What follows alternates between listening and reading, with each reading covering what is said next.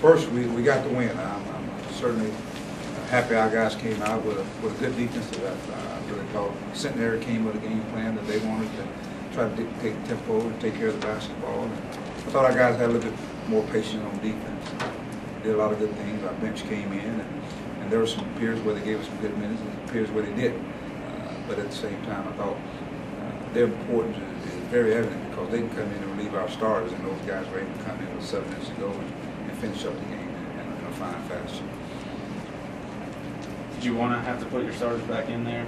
Well, I mean, I want to get guys playing time. I'm always about that. But at the same time, I want to see our guys finish off a game the right way. I just thought we just kind of was standing around out there when we started predicating our game on offense as opposed to defense. It's amazing because as soon as the starters came back out there, they got like 3 or 4 stops and enabled us to get some easy buckets, underneath the basket. Taking advantage of, we had a size advantage. This is Centenary, and I thought that was probably as we finished the game, I thought we finished up a little bit better. Coach had a lot of success tonight with zone defense. He had the 2-2-1 full court press that did pretty well, and played a lot of zone in the half court this game.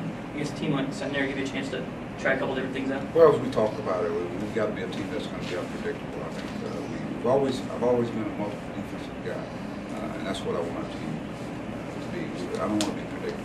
I thought it kind of threw them off for a little kill. I thought they, a lot of teams prepare for the full court man-to-man pressure, and so I think sometimes you got to mix it up, and you'll see more of that. Do you think Matt was a little more aggressive than he has been tonight? Would you like to see more of that? Well, I think, we established the inside guys. Those guys were scoring. Murray and Leo were scoring, and so naturally now their team is, every time they went to the post, they were doubling it up. And I thought our guys did a good job. When you got 21 assists on 2 field goals, that's being pretty efficient. I thought our guys did a good job of moving the basketball, and of course, and you got to make shots. And of course, Matt was knocking some shots down early, even in the second half. That's why he let him stay in there, because it seemed like he was in a rhythm. I think the better he gets in a rhythm, it's going to really help our basketball. What's two